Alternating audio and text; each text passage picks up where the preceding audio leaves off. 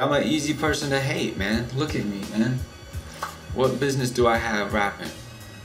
I'm from Alabama, I'm from a small town, I get it, but I'll never stop. You know what I'm saying? Like, it's too late, you gotta deal with me.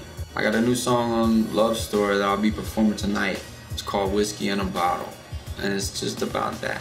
It's difficult to stand on stage for the many times I open up for Wiz Khalifa and be booed and really ridiculed and people throwing shit at you before I even perform their first record, you know? But I'm an artist, man. So I don't like some artists, you know? My mom hates Bob Dylan. I don't get it, you know? Like, she hates Bob Dylan. She loves Leonard Skinner. She loves, you know, Fleetwood Mac. She loves Heart. She loves Phil Collins. So, does it really matter if people hate you? I mean, my mom hates Bob Dylan. That's enough said. I don't understand that. I don't understand how anyone could hate Bob Dylan, but some people don't. Ritz hates the Rolling Stones. How do you hate the Rolling Stones?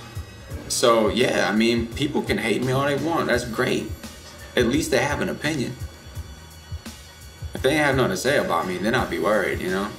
People love you, people hate you. That's the way it's supposed to be.